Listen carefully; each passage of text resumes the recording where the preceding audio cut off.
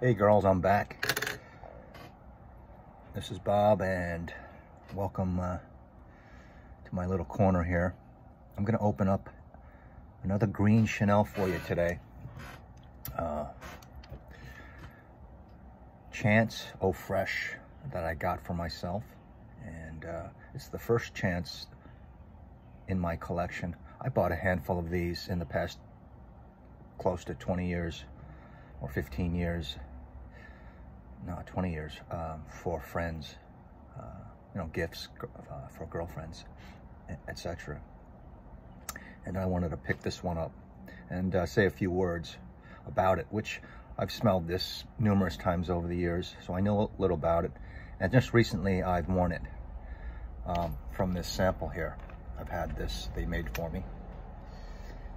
So that's how I know it, to talk about it. And here it is, right here. This is the 150 ml bottle, which I got. I don't have a collection of these, so didn't have to get the 100 mils. I just got the most bang for your buck. And ladies, this was at Bloomingdale's $126 plus tax, and I got a little bit off for some Bloomingdale's money. And I'm adding another green one, a green Chanel, to my collection, which is nice. Now, I'm gonna make a point about this, that this Eau Fraiche, this version of Chance is the most, or maybe the most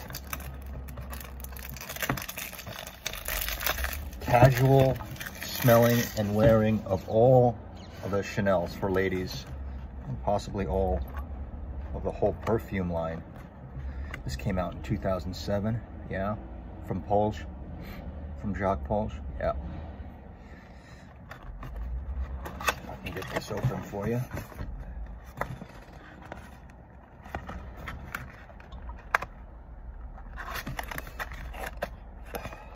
Round bottle, the first round bottle from Chanel. Isn't that pretty? Don't that pretty? Signifying the circular journey through life. I think I read that somewhere.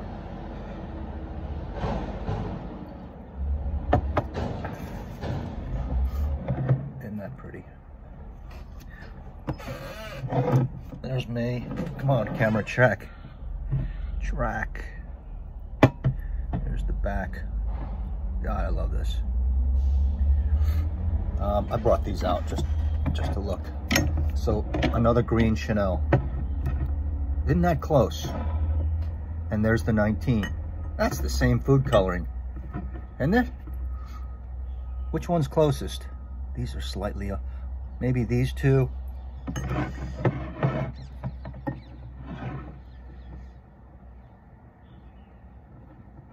Is this one the lightest? I'm not sure. This one's maybe the most deep green. This one's like lime deep green. All right, that's neither here nor there. Put these aside here. Not crazy about, I've never been crazy about these light, kind of flimsy, well, lightweight tops.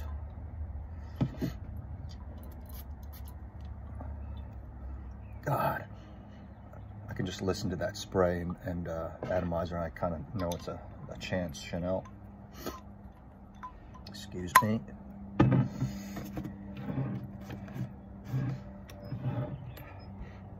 This gives you vibes right off the bat of blue, right? Of what's that one from? Is it the women's wear? I can't think of the name right now. And they have an intense version and they have a men's version of the Blue Fresh one that doesn't, is it Dolce & Gabbana? Light blue. It smells just like that. but it's anchored with the typical Chanel patchouli, which gives it a little earthy. But for the daytime and casual wear outside to the beach, I can't think of a better accessory to your body than this one right here. I recommend it. As I was wearing this, and I've worn this like 2, 3, 4 times in the past couple of months, I was disappointed a little bit with the performance. It only did like 5-6 hours. It did not push all day at work, and it was gone. And I was surprised about that. And I don't think that's typical of the Chance line. But we'll see. Maybe I need to spray some more. Spraying this underneath your hair, on your neck, in your hair, around your whole body like a mist, over your beach cover-up, your sundress. I think this is kind of unique in Chanel because it's pretty darn casual. So like I said, and I apologize that I didn't remember the name right off the bat, light blue, the classic perfume. It's just like that, but it's just irresistible. Light blue is, right? And that can be worn by men. I think of the Versace Eau Fraiche. It's kind of like that. The Versace Eau Fraiche has C notes just like this does, right? This, I get sort of a, not that it's in there, I get sort of a sea, ocean, seaweedy type note in here, which I kind of had to get used to. But then it comes back to Chanel with its patchouli, earthy musk. Of course, this is a floral, a fruity floral. It doesn't smell like it looks, in my opinion. It smells more blue and light blue, but it smells fresh and it's light. The other Chances, they're not light. Don't take them as little, like the original Chance. They're heavy, and they're nighttime, daytime, but more nighttime. And then the Tundra is not unlike, it's impossible not to like that one. Maybe you don't love it.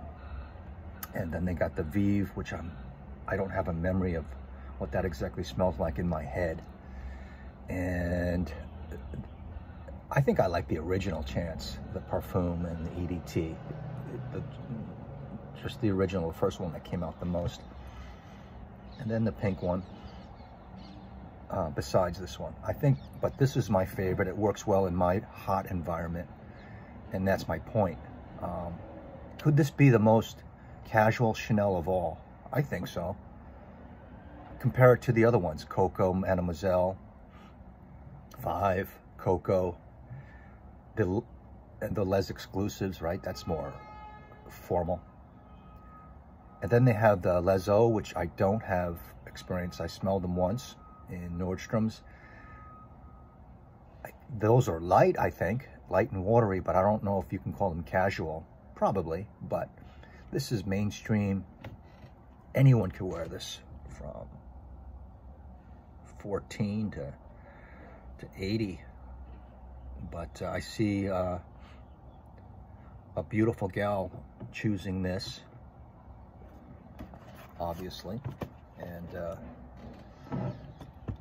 and she sprays it, she pulls it out of her bag and just sprays it like a hair mist around her hair, underneath, like here by her earrings, and all over her body, bikini, or even, and then wearing it into the night to dinner, not to a nice dinner or a formal or a theater event or the symphony.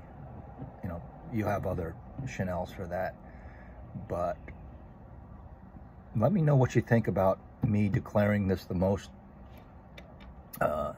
casual Chanel there is, especially on the lady side. Coco Coco Noir, Mademoiselle, all the less exclusives. Yeah, I think so.